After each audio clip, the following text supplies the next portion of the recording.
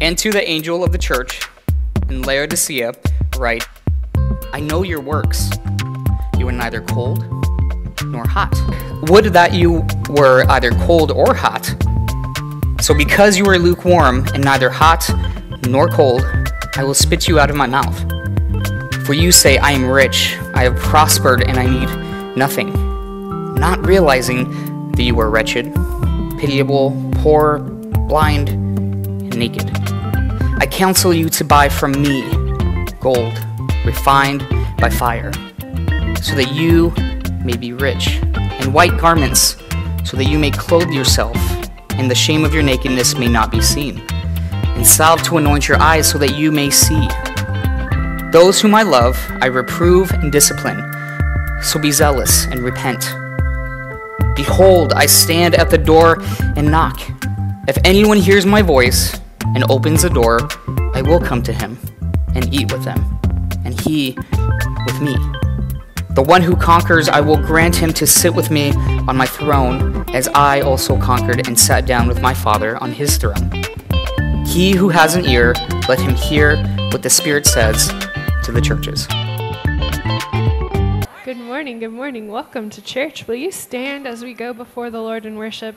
I was in Oregon this past week, and I was just blown away by, I had listened to a song about Oregon that said, I've never seen a greener green than that, and I was like, let's see if it's true. And it's true, all the different shades of green, but I was just blown away by the mountains and the trees, and we went to a zoo and saw animals, and just like the differences in all of God's creation that just stood out, blew me away. And so I'm excited to worship this morning. We'll start with How Great Thou Art and just praise God for the stars, the rolling thunder, the universe, all the world that God's hands have made. And so would you hear this call to worship from Psalm 66? It says, let the whole earth shout joyfully to God, sing about the glory of his name, make his praise glorious.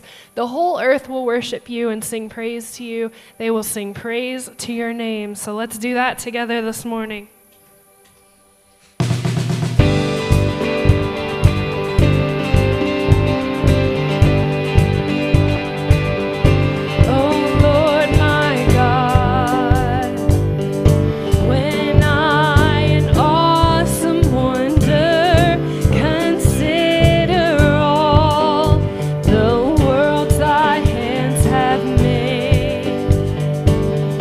I see the stars.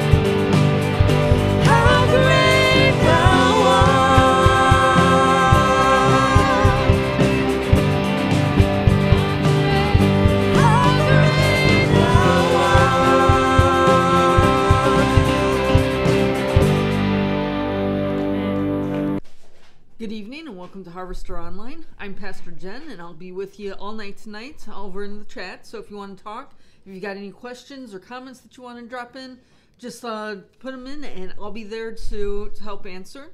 Today we're going to be hearing from Pastor Johnny. Now, we don't get to hear from Pastor Johnny very often. Pastor Jason is still on vacation. And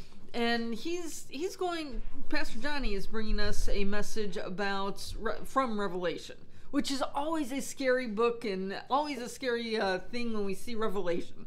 I was actually talking to somebody on Sunday about the service, and she's like, yeah, I just don't like Revelation. It's big and scary. It's not scary, okay? Revelation is basically apocalyptic literature. So it's telling us about what to expect during the end times, except it does it through symbolism, and we're not entirely sure what any of the symbols completely mean.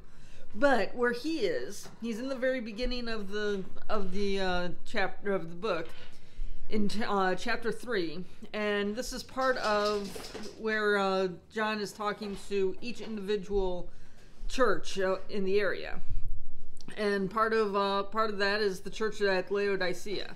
And I think that there's a lot of good information for us to think about during when we talk about the Church of Laodicea, because they have a lot of the same issues that I think we do as well. And so it's a real interesting sermon. I can't wait to experience it with you guys. After the service, I'll come back here, we'll close up, and then we'll see you next week. I am so excited to be up here this morning to give the word that God has given me and just celebrate a Sunday morning, a beautiful Sunday morning with all of you guys. So last month, as you know, the youth ministry, we took some teens to teen camp, right? We embarked on an adventure, whisking away 45 eager teens to the enchanting realm of teen camp. Picture this with me. Crisp mountain air. Play along, Pastor Kayla. Crisp mountain air. Sounds of fun and sounds of terror as the teens are being launched into the river from the blob. I've still yet to try that. I am a little afraid, not going to lie. And the excitement of the ice cream machine that is found in the cafeteria. All these sounds and memories and laughter permeated the air like fireflies on a summer night. Among this, my wife's about to be mad at me because I'm using her as an illustration. So, among this was a vibrant, joyful, lovely, amazing person that I like to call my wife, Sabrina.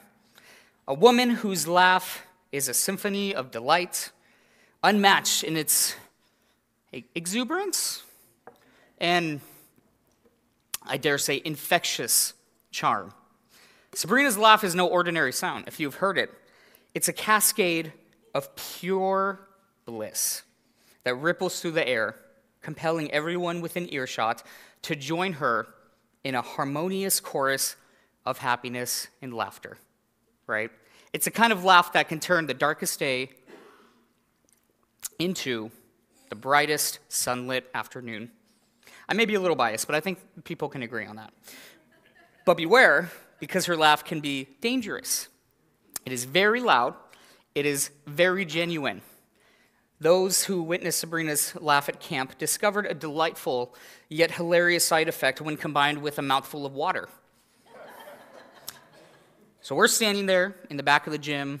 We're by, I believe, Pastor Kayla and Pastor Jade and some other people right before the nightly chapel service, and we can hear a grand echoing of sounds of camaraderie and competition from the 9 Square and the Gaga Ball pit just seeping through the gym doors from outside. When our friend, you know him, Mr. David, I won't share his last name in case he gets mad at me, Mr. David A. just got married. You don't know who he is. But ever the comedian, he decided to crack a joke at that time. Now, David's timing was impeccable. I don't know what the joke was. I wasn't paying attention. But that timing and Sabrina's mouth at that very moment was brimming with water. As the punchline landed, Sabrina, unable to contain her response, erupted into her signature laugh. In an instant, a sparkling spray of water burst forth from her mouth, arching through the air and spraying everything and anyone in its path.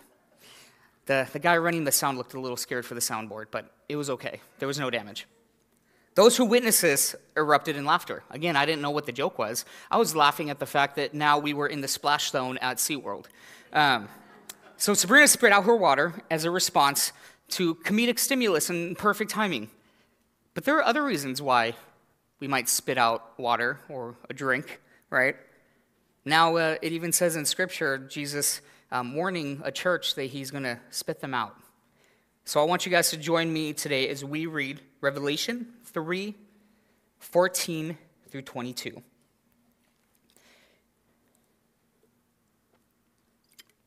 It says, "And to the angel of the church in Laodicea write the words of the Amen, the faithful and true witness, the beginning of God's creation. I know your works. You are neither cold nor hot. Would that you were either cold or hot. So because you are lukewarm and neither hot nor cold, I will spit you out of my mouth. For you say, I am rich, I have prospered, and I need nothing, not realizing that you are wretched, pitiable, poor, blind, and naked. I counsel you to buy from me gold, refined by fire, so that you may be rich, and white garments, so that you may clothe yourself, and the shame of your nakedness may not be seen, and salve to anoint your eyes, so that you may see. Those whom I love, I reprove and discipline, so be zealous and repent. Behold, I stand at the door and knock. If anyone hears my voice and opens the door, I will come to him and eat with them, and he with me. The one who conquers, I will grant him to sit with me on my throne, as I also conquered and sat down with my Father on his throne. He who has an ear, let him hear what the Spirit says to the churches." Let's pray. God, we thank you for today. God, we thank you for a beautiful and wonderful Sunday where we can gather together as family, as friends, share some donuts, share some coffee, share some laughter. God, I'm so grateful for this family here, but also your bigger worldwide family throughout time and location. God, you are a big God. And I pray that you work through today's message, God, and you reveal yourself, God, your heart for people, your love for us, and that we go out from the overflow of that love and show that love to the world. We love you, and we praise you, and in your name we pray. Amen. So Revelation, that's a pretty intense book. It can be confusing. It can be intimidating. That's why I only did a piece of it. I'm kind of scared of preaching on Revelation. Carol Rotz, a theologian, a scholar, wrote about the complexity of Revelation. She said, as prophecy, it critiques the historical situation and conveys God's guidance to the church. As a letter, its pastoral intent is to warn and encourage people caught in an overwhelming socio-political context. As apocalyptic, it provides glimpses of justice and meaningful living based on the establishment of God's kingdom. As wisdom literature, it challenges the church to be thoughtful and discern its message. So Revelation is a prophetic book. Prophecies we see all over the Old Testament, right? And now we see a prophetic book in the New Testament. And prophecies can be foretelling or they can be forthtelling. So when a prophecy is foretelling, it's saying what is going to happen. It is God working through a mouthpiece saying this is what is going to happen, this is what is going to occur. When it is forthtelling, it's God making a statement through his mouthpiece of what is currently happening in the world, right? Whether the church or his people need to repent or things like that. So it is telling about the current situation. Revelation is kind of a beautiful mix of both. It is both foretelling and foretelling. So now the book of Revelation is often called apocalyptic. And it's believed to be just foretelling because, yes, there are predictive elements to the book's prophecy. These visions to John while he was on the island of Patmos also speak, though, to the church of that time, not just the future. They speak to the church of that time and the church of today, both with encouragement but warning. In Revelation, there is a huge focus on atonement. So a huge focus on God's sacrifice and why it was important, but also there's a huge focus on the fact that the risen Christ desires relationship with his bride, the people he loves. That doesn't sound too scary. In fact, that sounds very hopeful and joyous. Oh gosh, thank you. Revelation's not as scary as I thought. There are pieces. But there is also still, with love, that call to repentance for the entire church and faithful witness. There are 7 churches written to or spoken to by Jesus in the Asia Minor area in this part of Revelation that we're going to go to. In the message to the other 6 churches, Jesus included some positive remarks in it. He would give a positive remark and some corrections, and all out of love. In this letter to this church of Laodicea, we read no positive remarks, only criticism and correction out of love. So let me give a little context to the city of Laodicea. It's located, what we would see as like modern-day Turkey in the valley. It's surrounded on its north side and its south side by mountains, so it's kind of in a valley. Laodicea was, though, a commercial center. It was a hub. They were a thriving medical and textile industry base for the world at that time. So they had money. It was financially prosperous. Around 60 AD, there was a major earthquake that brought destruction to that area, including Laodicea, but also other cities. And they had, the other cities accepted government help to rebuild and get back on their feet, whereas Laodicea rejected it and boasted about its wealth and about its resources. It boasted on having everything controlled themselves. They don't need help from anyone. So to grasp the importance of Jesus' warning to spit out the church of Laodicea, we have to understand what lukewarmness even means. To help paint a picture, I've asked some of my friends to come up and do an illustration for me. And I have my wife come up and give me my illustration. I may or may not have went to Walmart. I didn't. I just had a Walmart bag. But I have my friends here, some teens, and Mr. Chance. I have 3 different kinds of coffee I want them to try real quick. I'm going to give you each a straw. I'm going to have you try the coffee. Pretty simple, right? Then at the end, I'm going to ask you guys, which one was your favorite? Which one was the worst? Ooh.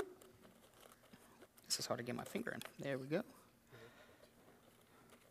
Boom. So I'm going to pretend they're not here and they can't listen to me. One of them is hot, fresh coffee that I got downstairs right before service. One of them is a nice cold brew that I had stewing overnight, and it's beautiful and delicious. You can't hear me. The last one looks a little separated if you look closely. It's a bit lukewarm. I left it on the counter overnight, but I bet it's so good. Bet it's amazing.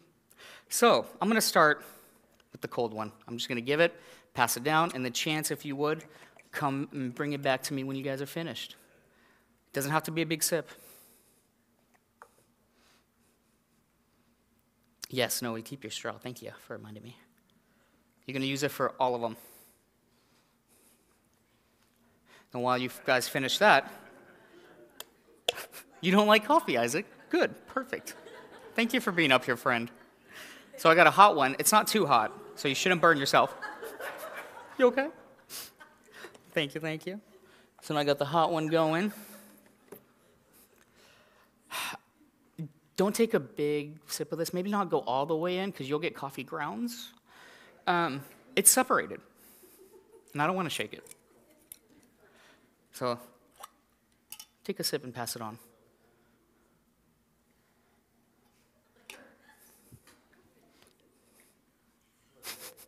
Do you need a new straw? Okay.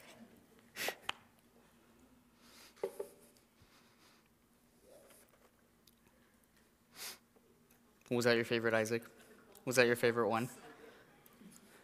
So good? Do you want to chug it? No. Okay, so quickly tell me your favorite and your least favorite. Noe? So hot was the best, lukewarm was worst. Hot is the best, cold is worst. Cold is the worst. Okay. Mr. Isaac? No. You ruined my illustration. Brock? I like the hot one. The lukewarm one's pretty bad. Pretty bad. I haven't tried it. I'm not going to.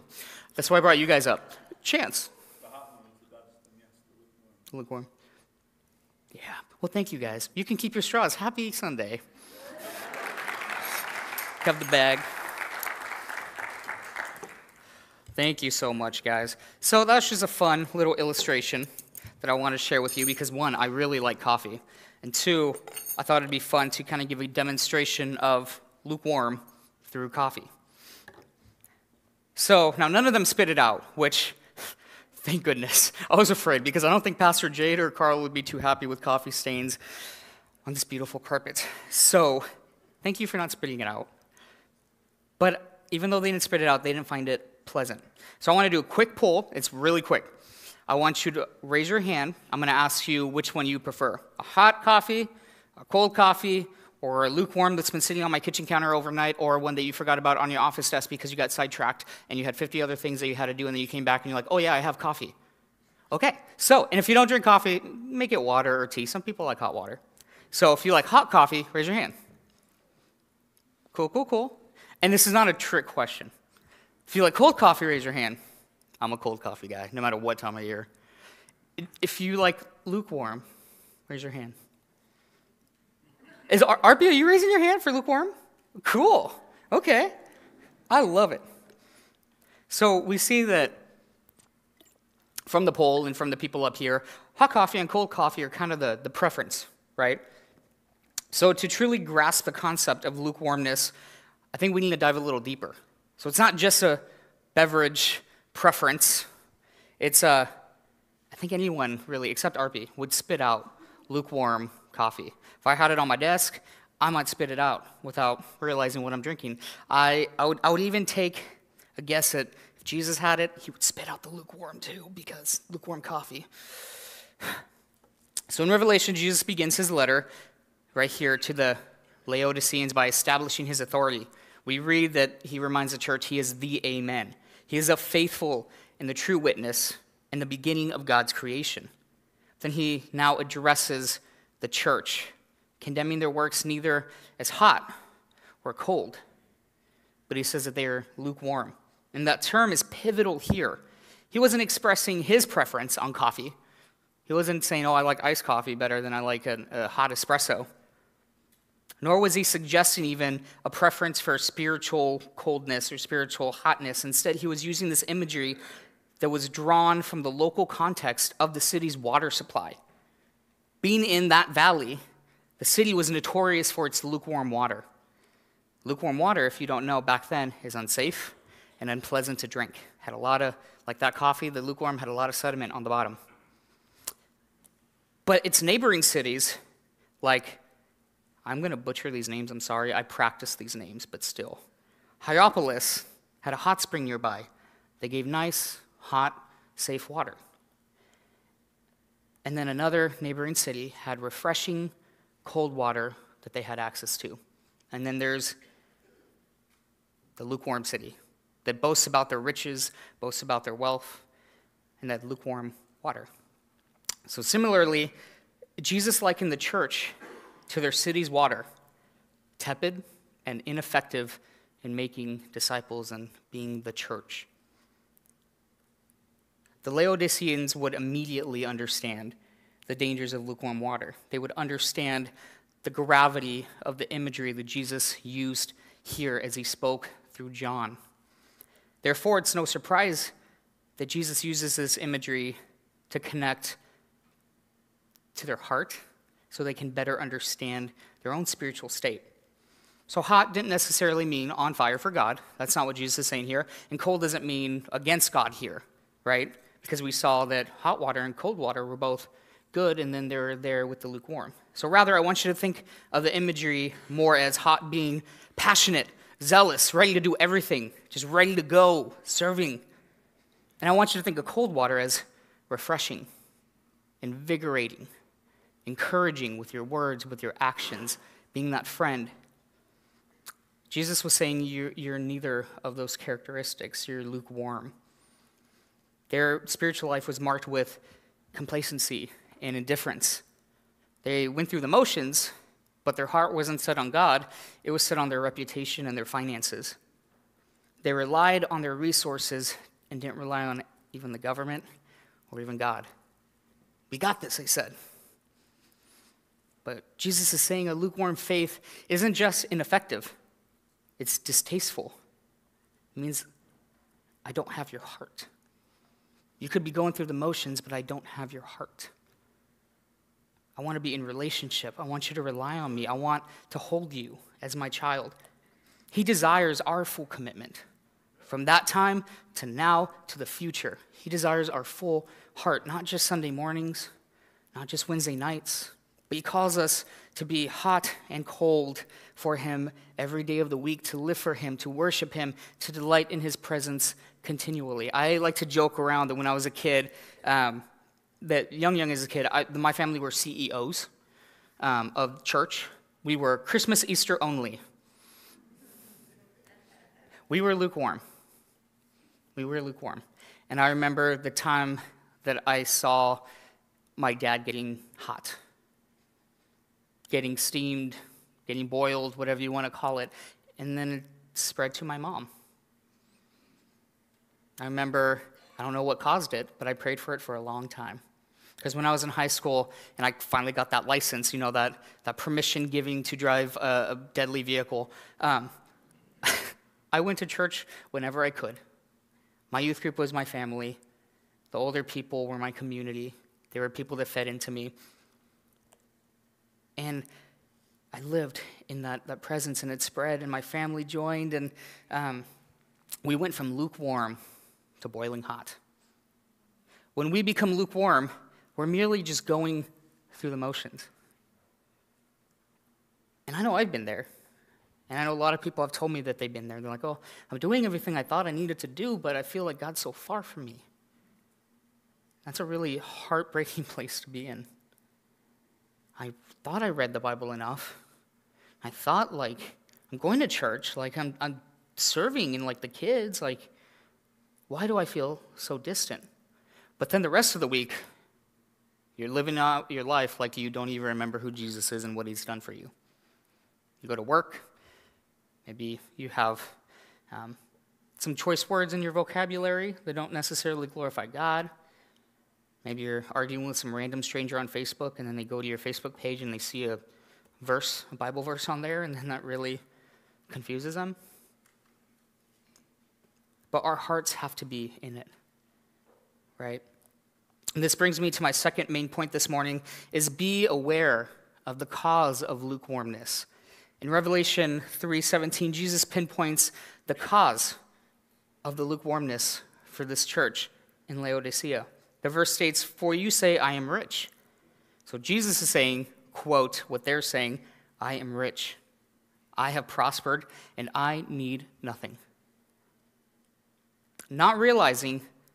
Jesus is saying, not realizing that you were wretched. You were pitiable, you were poor, you're blind, you're naked without me. A group that was very wealthy and self-reliant were very blind to the true state of their hearts and their souls, because their material wealth gave them this false sense of security. Oh, we didn't need help rebuilding the city. We didn't need the government's help. We didn't need anyone's help. We had the money. We got the labor. We got the resources. But they were blind to the state of their souls. They could not recognize their need for a Savior to come and transform them, to make them new, to really hold on to their heart and love them, because their pocketbooks were still looking pretty amazing. And while they boasted about their resources and finances, Jesus straight up exposes their true spiritual condition. He held nothing back. He didn't sugarcoat. I had a boss that was very straightforward and blunt, and he would say, "Ain't no sugar in my factory." I didn't understand that at the time, but I've learned. But he was saying contrary things to their claims of wealth and self-sufficiency and resources. Jesus described them as wretched, pitiable, poor, blind, and naked. That's interesting characteristics for a city that claimed to need nothing. This stark contrast highlights the dangers of relying on worldly riches and self-sufficiency, leading to a lukewarm faith that is so distasteful to Jesus. So we must remain vigilant. They must remain vigilant. We do, and the church, until Jesus comes again, must remain vigilant, ensuring that our reliance is, was, and always will be on Christ alone, not on a set of lists of actions or deeds or a checklist or a chore list. Oh, I read the Bible 3 times today. I mean, that's great. That helps you get closer to God, but God still wants your heart. And it took me forever to figure that out. I love checklists. I love saying, oh, I did this, I got this done, I got this done. Well, how's your relationship with Christ? I mean, it's good. I read the Bible. But he didn't really have my heart. He wants us to rely not on our achievements, our material possessions, our titles. He wants us to rely on him for every piece of our life. You may be asking, Pastor Johnny, how can I remain vigilant against lukewarmness and staying boiling hot? Well, if you were asking this, I was playing the VeggieTales song in my head. Well, we got a show for you. I wasn't going to say it, though. I know Jenny hates VeggieTales. She's over there shaking her head. But it just popped in my head. Well, again, if you say, Pastor Johnny, how can I remain vigilant against being lukewarm? How do I know when I'm just going through the motions? How do I stay vigilant? And when I'm lukewarm, how do I boil my coffee? I would say the first step is to take time to walk with God. You have to analyze with him and the discernment of the Holy Spirit the condition of your soul on a regular basis. Have constant check-ins with you and God. That's healthy and that's vital for a thriving spiritual life. It's vital to hear from God and see areas where you can grow, where he wants you to grow, and where he wants to move using you. He created you with passions, with talents, with even quirks that he is so excited to use when you give him your heart. So it's an opportunity, this self-check-in, to reflect on your spiritual temperature. So it's not necessarily thermometer, you are checking it, but it's to be used as a thermostat when you go and you check and then you adjust, right? So it's not just, oh, my soul's not well today. Okay. But it's going to the thermostat. It's too lukewarm. I need to turn it down. I like it at 60 degrees. Right? I do. Sabrina gets cold. So this check-in, I got some questions for you that might help. These are things that I do with myself that I wanted to share with you. First is, are you passionate about your faith? Or do you feel like you're just going through the motions like a robot on autopilot? And so to explain that a little bit, are you coming to church on Sundays because that's just what you do? Or are you coming into service with an excitement to see God in a new way, to have God reveal his love for you, to keep you going and to spread that love? Are you excited to come, or is it, oh, I have to wake up in the morning and come? I mean, there's no shame or condemnation if that's what it is. But I wanted you to go past that. Right? Sometimes the beginning is just showing up. But I want you to be excited. God wants you to be excited to meet him. And he wants to meet you where you're at. Are you standing in worship because everyone else is standing? Or are you really excited about the truths that we are proclaiming as a body of Christ about Christ and his love and his mercy and his joy? And are you letting that infiltrate your heart as you reflect back on the ways he's intervened in your life? Do you talk to God when nobody is around, or do you just wait for someone else to pray in a public group? These are ways I check if I'm passionate about my faith. When was the last time I actually have a conversation with my Father? Okay. I need to do that. Not need to. I want to, and I get to. Number 2, are there areas of your life where you need to surrender to God? In other words, have you tried to keep a sense of control over something in your life that's actually keeping you in bondage? Is it financial security or fear, lack thereof? Is it your career? Is it your time, your schedule? Is it your will in an area where you say, God, I don't need your guidance here. I got this. Like the church did with their finances and their church itself. God, I got this. I'll call you when I need you. It's hard to give up those areas when we think we have control, but it's just an illusion. We got to move seats in the car and let Christ have all control. Is there something that's blocking you from truly recognizing or understanding and appreciating that God feels that need in our life, in every aspect in our life, that he saves us and loves us, and we are called to go out and be in the world, not of the world, but in the world? Number 3, Jesus is always ready to enter our lives more fully, but are you willing to open the door to him? God has given us free will, which means we have choices. And we have choices every day.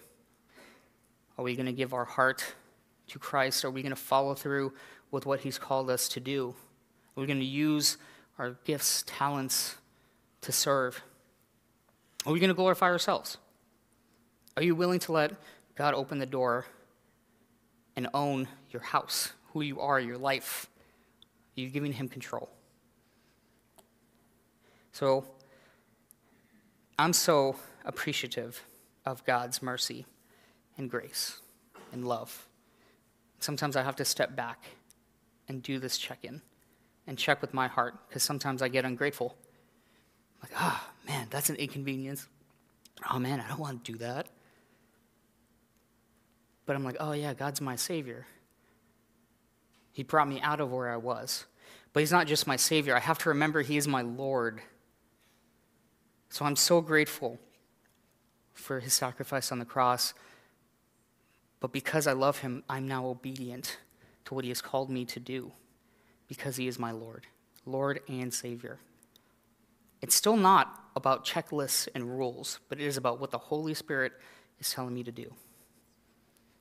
So I'm obedient even when it's hard, even when I want to throw a tantrum and I don't want to. Oh, I got to wake up early for that? Okay, but God, you called me to do that. So give me the peace, give me the strength, give me the energy, give me the perseverance to do this. I'm not relying on me because I know I can't do it. Oh, God, this person really hurt my feelings a lot. If you know me, I'm a very, very sensitive person. I have big feelings, and I feel sad and I heartbreak very easily. And that's when I have to go to God and be like, God, I'm really sad. I don't know how I'm supposed to love this person when I'm in pieces. So I'm giving that to you.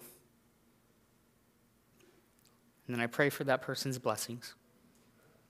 I pray for my heart to soften, and I can see people through his eyes.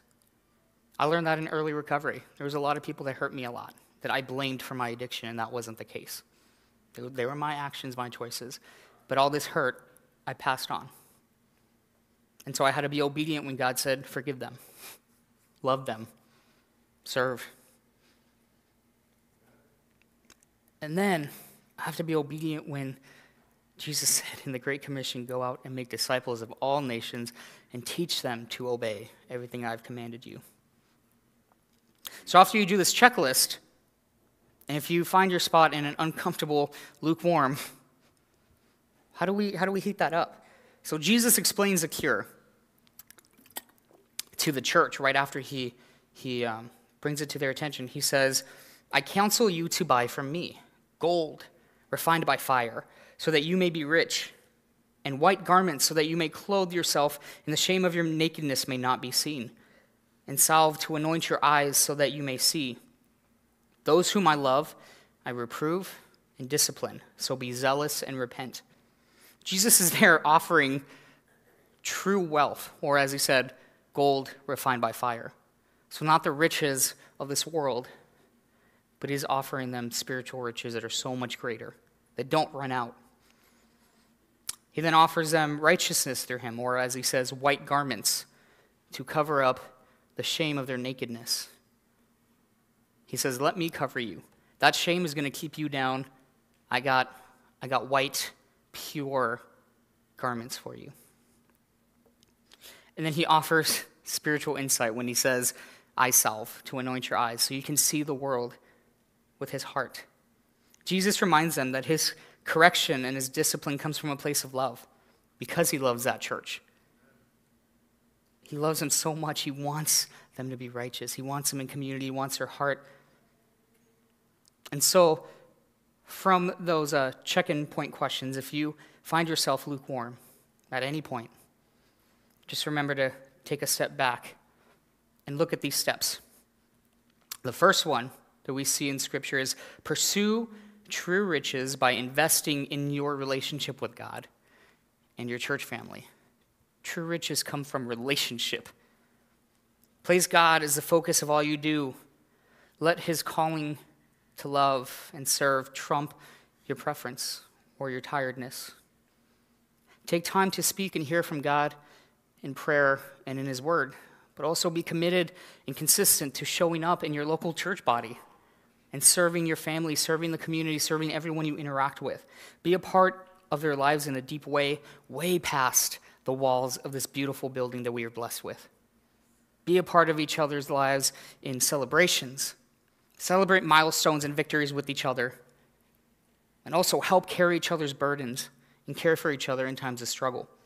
We at Harvester do great with that. I've seen so many people have so many surgeries in the year that I've been here, and our church steps up to love in tangible ways. Visits, foods. There's been people that have had a lot of medical emergencies or people that have passed away, and our church is there to carry that burden and does that amazingly. You guys are living out being hot and cold. So celebrate victories and milestones, carry each other's burdens, and truly invest in relationships. And it is an investment because every human will have an opportunity to fail you. But God doesn't. When you invest with others who God has called you to love, it is so worth it. Number 2, seek his righteousness and ask him to open your spiritual eyes. So fully submit and trust in God's goodness. Listen to the Holy Spirit's direction, and at times, even when it's uncomfortable or you don't want to do it, correction. Let him soften your heart in areas that you need softened. Also, let him make you zealous in areas that you need to be zealous in. We as the Church of the Nazarene do that really well too. Practice seeing others, again, in the world, in situations through the worldview of Scripture. We talked about that in Youth Sunday School. We did a series called Lenses where I presented common worldviews that this generation is exposed to. Well, I just want to be happy, or I'm a good person, I don't need Jesus. And then we visited what Scripture says. Happiness is like running on a treadmill. You're going to keep trying to run, and then you'll never get to the destination of total happiness. And then I explained what joy is. We talked about things of, yeah, we might think we're more connected, even though we're the most connected generation via social media. We're still, statistics have shown we're the loneliest generation. And I'm not just saying people in the church, I'm saying the generation, because we're so disconnected, especially after COVID. Number 3, let God's discipline lead you to repentance and renewed zeal. So once the Holy Spirit has revealed to you what is there keeping you lukewarm in your faith, remove that barrier. Let God have control, repent from it, and redirect your gaze to the cross. Remember that sacrifice that Christ made for you because he loves you and wants your heart. Let that remembrance of that truth excite you, lift you up, encourage you, so much that you can't contain that joy and that love, and it just radiates off of you. Have the boldness to live out your faith in everything you do, in every conversation you have, even in the thoughts that no one hears, but just you. Let yourself have that boldness to be on fire for God, even if it doesn't make sense to other people. So Jesus ends this message to Laodicea with a loving invitation to be in relationship with him. Behold, I stand at the door and knock. If anyone hears my voice and opens the door, I will come into him and eat with him and he with me. The one who conquers, I will grant him to sit with me on my throne. Jesus is knocking at the door of our hearts, constantly inviting us to go deeper and deeper into his love. So I'm going to close up, but friends, Jesus' message to the Laodiceans is a call to every Christian. It's a call to every church, every denomination, every country, every culture, to not settle for lukewarm faith, but to recognize constantly and appreciate our need for Christ and his sacrifice, so that we embrace his discipline and we pursue a passionate and committed relationship with our Savior. Open the door to him today and experience the fullness that this world can't give you.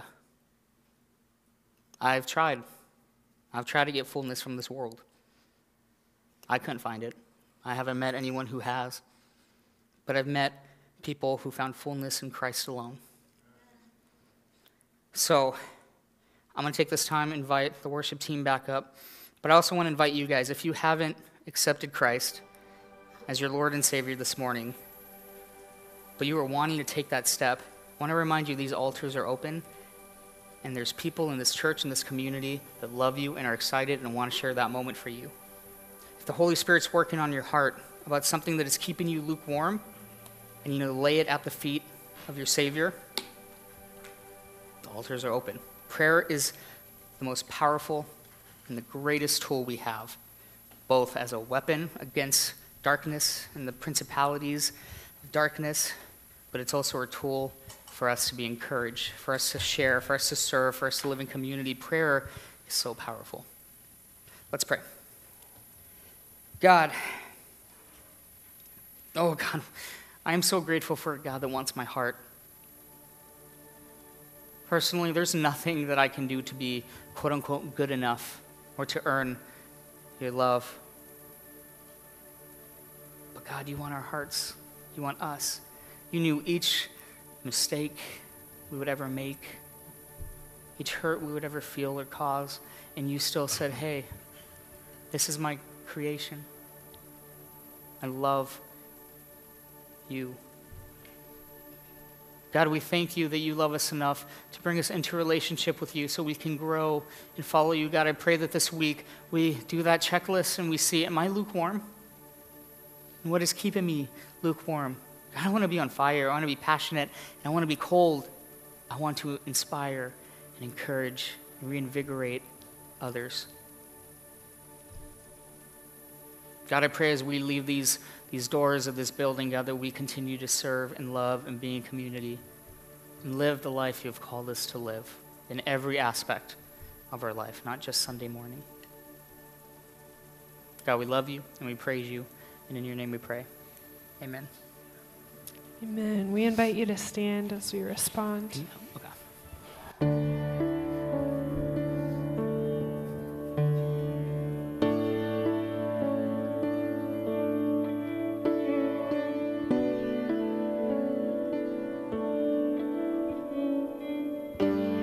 Sing for my waking breath, for my waking breath, for my daily bread. I depend on you. I depend on you for the sun to rise, for my sleep at night. I depend on you. I depend on you. You're the way, the truth, and the life. You're the well that never runs dry. I'm the branch and you are the vine. Draw me close and teach me to abide.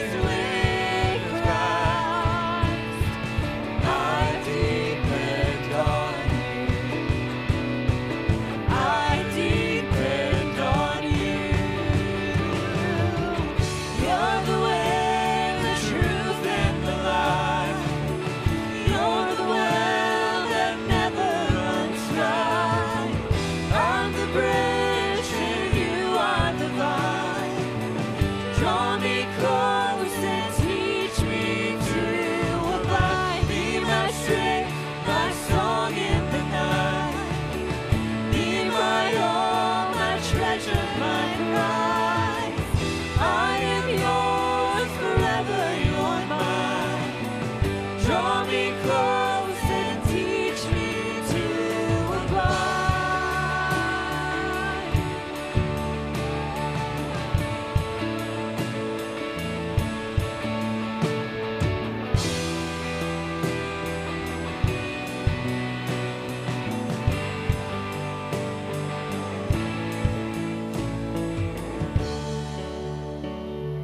Can we sing that chorus again? You're the way, the truth, and the light. You're the well that never runs dry. I'm the branch and you are the vine. Draw me close and teach me to abide. Be my strength, My song in the night. Be my all, my treasure, my pride. I am I yours. am yours forever, you're mine. Draw me close. Draw me close and teach me to abide.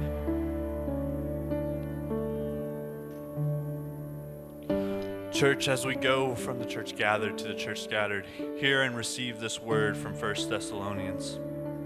Now may the God of peace himself sanctify you completely, and may your whole spirit and soul and body be kept blameless at the coming of our Lord Jesus Christ. He who calls you is faithful, and he will surely do it. Go now in peace to love and serve the Lord. Several years ago, I worked with a pastor who said that he thinks people today, especially if you're in a middle class, upper middle class, or higher neighborhood, people just don't think they need God anymore. And it's a scary and it's a sad truth that we see ourselves as being our providers. We see ourselves as being the ones who are responsible for everything that happens to us. And because of that, a lot of times we forget that we have to give gratitude to God. As I've been going through the minor prophets over the last several weeks, I'm leading a small group that's going through them. And as I've been going through it, one of the things that's really stood out to me is that one sin that the people in ancient Israel did was ingratitude. They would literally get all the blessings from God. God had promised to bless them, and he did. But then they would go and they would worship Baals, or they would worship the sun gods, or they would worship whichever other gods were around them. Literally participating in temple worships and all the things that went on there. I won't talk about all of those. And I think to a certain extent, we do the same thing. In our hearts, we do the same thing. We accept the blessings that God gives us, but we sometimes forget that it's God that gave them to us. You know, if you read the devotion for this week, I admitted that I forgot. I bought a new tool. I've got this new table saw that I'm really excited about, and I wanted to show it off to everybody. But I don't think when I bought it, I don't think that I actually thanked God for it, for the resources that let me buy it. I've got some big plans for it, and most of them are pretty altruistic, but I still have the need to recognize that it was God that gave me the resources, that it was God that provided that table saw for me. And so, I have thrown up a quick thank you to God, and I have worshiped him for it, because he is my provider. But it's easy to forget that at the time. And I think if we're really honest with ourselves, we find ourselves in that situation more often than we should. So this week, watch out for that. Watch out for that, and make sure that you're giving God credit, and you're giving him gratitude for the things that you have, even the little things that you just don't think about. That's all we've got for you this week. And so next week, Pastor Jason will be back, and we're going to start a new sermon series called People, where we're going to be talking about how to deal with difficult people. which probably includes each of us. So, going to be an interesting series. We'll see you next week.